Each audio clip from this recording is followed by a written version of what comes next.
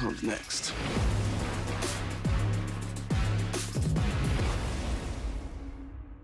Hi, this is Olivia Liang. Don't miss a new episode of Kung Fu this Wednesday at 9/8 Central on the CW.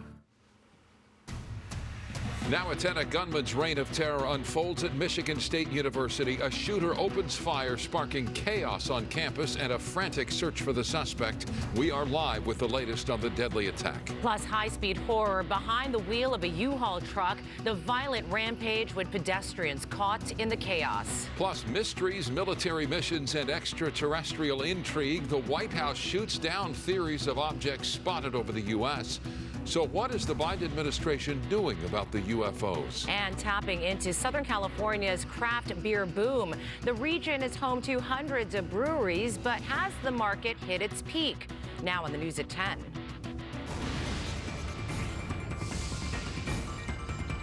Good evening, I'm Micah Holman. And I'm Cher Calvin. We begin with breaking news out of East Lansing, Michigan, where the campus of Michigan State University is now the site of America's latest mass shooting. 3 people are dead and 5 are injured, and we have just learned the suspected gunman is also dead. The terror unfolded this evening as police say a lone gunman opened fire on students across campus.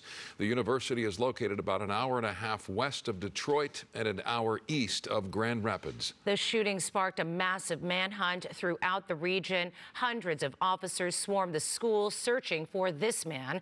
Police released these pictures of the suspect taken from a school surveillance camera. KTLA's Mary Beth McDade joins us live from the news center with the latest. MB.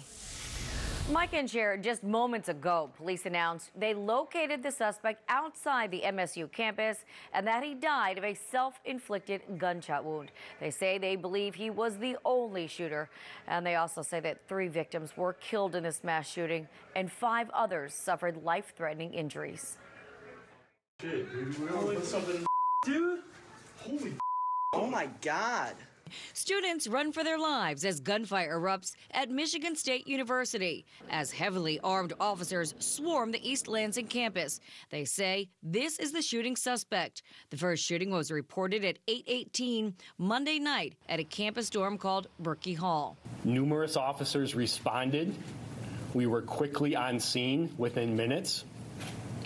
And there we did locate several victims of a shooting.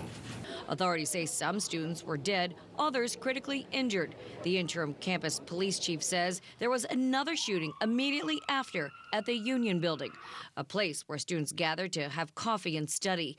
Campus police pushed out an alert warning students, saying that shots were heard on campus to basically hide, run, hide, or fight, which is pretty ominous, I think, for all of us.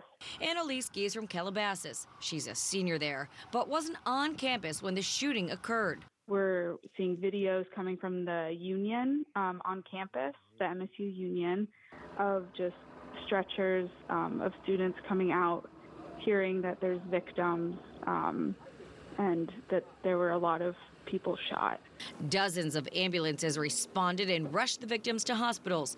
Authorities say many with life-threatening injuries. Police were able to get images of the suspect from campus security cameras. Initial information is that the suspect is a black male, shorter in stature, wearing red shoes, a jean jacket, and a ball cap. As they continue to investigate this deadly shooting, they're asking students to remain sheltered in place and parents not to come to campus. For parents, we understand. I can only imagine the emotion that's involved right now. It's going to help us, and it's going to help our response, and it's going to help us identify the shooter, the less people that are on campus at this point. Meantime, students are left dealing with tremendous heartache. Right now, we're definitely hurting. It's just terrible. which is so heartbreaking. Authorities are still investigating what the suspect's connection to the university is. Now, all MSU activities have been canceled for the next 48 hours. We are expecting another press briefing within the hour. For now, reporting live here in the news center, Mary Beth McDade. We'll send it back to you guys in the studio. Mary Beth, thank you, and stay with KTLA 5 as we continue to monitor the latest on the deadly shooting in the Michigan State campus. We